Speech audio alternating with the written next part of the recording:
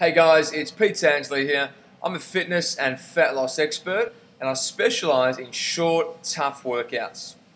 Today I want to chat to you about toning. Let's set the record straight.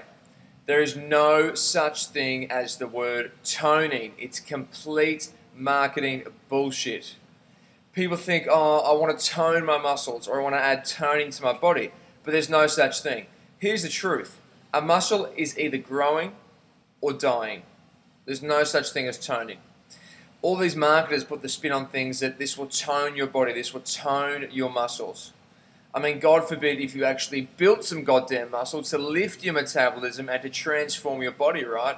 But instead we focus on toning with these pink dumbbells where we do 100 reps, or these bodyweight little leg kicks where we do 1,000 reps. So you want the toning look? That's fantastic. Two things. We have to decrease muscle. Again, you can't tone an area.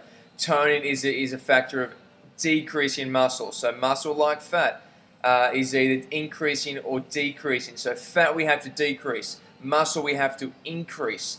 That's how we get the toned look. Understand that you will not look like a bodybuilder by simply picking up a dumbbell or a barbell. This is how we get that lean, strong, athletic looking body. You will not, females included, you will not look like bodybuilders from doing this.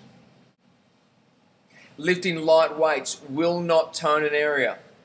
An exception for maybe some bodyweight stuff where you do higher reps. Everything else needs to be hard, heavy, with good technique and sticking to the old school exercises. Deadlifts, squats, push-ups, pull-ups, military presses. Use these big combat exercises.